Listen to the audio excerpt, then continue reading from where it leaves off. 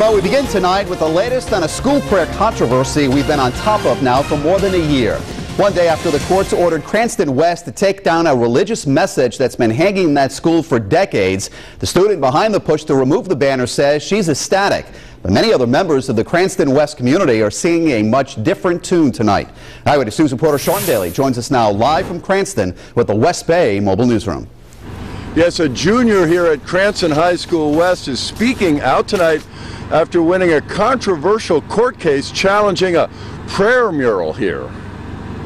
I'm so glad and proud that the right decision was made. Jessica Alquist speaking with reporters today about a decision by a federal judge ordering the immediate removal of this prayer mural from the auditorium at Cranston West High School. The district court carefully reviewed the record to conclude, as we had argued, that the school prayer was installed to convey a religious message. Jessica Alquist is a junior at Cranston West. She's an atheist who says the judge's decision is rewarding but not surprising. This country was founded to be a secular country. We're supposed to keep church and state separate so that people can have their rights and their freedom to choose.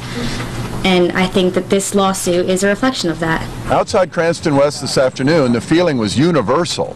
The prayer mural should stay. I think that they need to look at the whole population of the school and not just one girl's opinion. I think it's a hell of a mess that one person can do that. They don't believe in prayer, so if we take it down, we just lost our prayer, didn't we?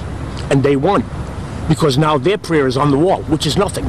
The Cranston School Committee is set to vote on Tuesday on whether to appeal the judge's ruling.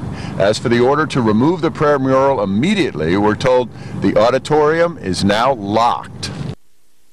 Jessica Alquist believes the judge's ruling is a victory, not just for her, but for everyone. She'll explain why, new at 6.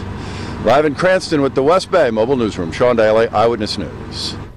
Well, it seems like everyone has an opinion on this hot-button issue, including Rhode Island Governor Lincoln Chafee, who tells us he believes the court got it right.